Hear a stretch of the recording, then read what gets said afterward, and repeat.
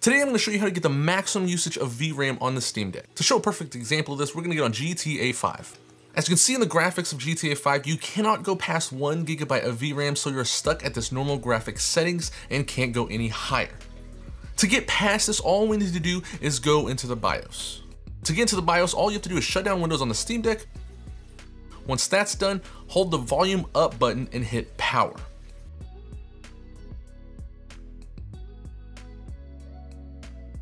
This is what the BIOS looks like. Now that you're here, scroll to the bottom right where it says Setup Utility and click that. Then scroll down to Advanced and scroll over to where it says UMA Frame Buffer Size. Click on UMA Frame Buffer and scroll down to 4G. Go ahead and select 4G and save and exit by hitting the little window button on the deck. To see if this works, we're gonna go ahead and load up GTA 5 again and go to the graphics settings. And as you can see right here, we can go much higher. It allows 4 GB of VRAM usage. So now you have fully utilized the Steam Deck's VRAM and you're at the maximum of 4 GB across all games. I hope you enjoyed. I'll see you next time.